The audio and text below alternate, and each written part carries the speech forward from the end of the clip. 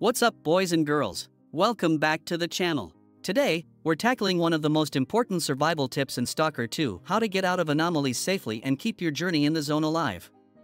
If this video helps you out, be sure to hit that like button and subscribe for more Stalker tips. Alright, let's break it down step by step for each type of anomaly. Springboard, this anomaly creates a wall of energy that knocks you back.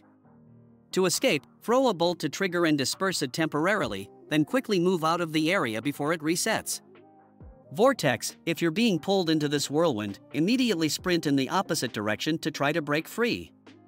Throw a bolt to deactivate it if you're nearby, but keep an ear out for its activating gusts of wind.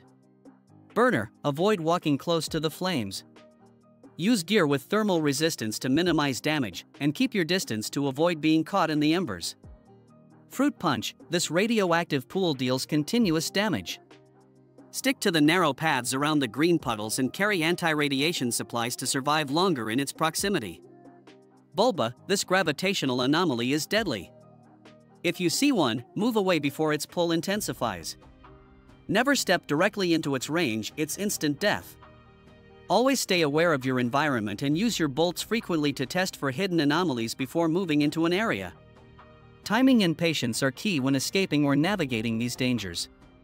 And that's it for today's guide. Thanks for tuning in. If you found this video helpful, drop a like, and don't forget to subscribe for more gaming guides and tips. Stay safe out there in the zone, and I'll see you in the next one.